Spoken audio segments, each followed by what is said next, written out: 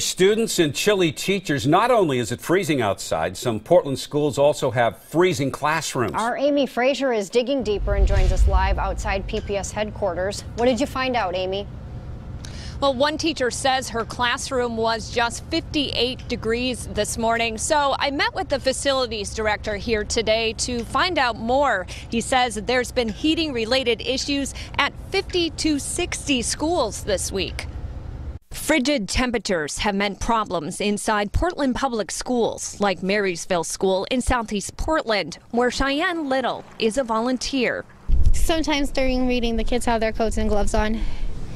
Yeah. This is one of dozens of schools this week with issues keeping kids warm. Between our in-house staff and outside contractors, we're trying to get out to our schools to solve those problems as quickly as we can. I'm told a contractor sent to Marysville yesterday addressed a controls problem. We've got a variety of cold issues in our schools, kind of across the district. A lot of that is caused by our older buildings. We have a variety of sources for those heating problems. It's a combination of controls issues and old and outdated equipment and failing equipment.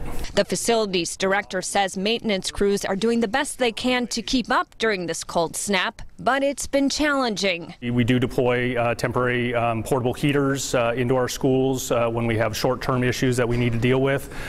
We also have options, obviously, in the schools if there's room to move classrooms for a period of time until we can get the heat back up.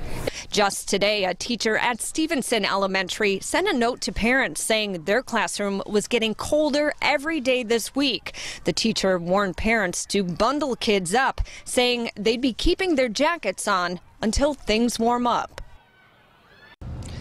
So what's the long-term solution? Well, district officials tell me more money is needed to upgrade aging facilities and equipment. Reporting live in North Portland, Amy Frazier, KOIN 6 News.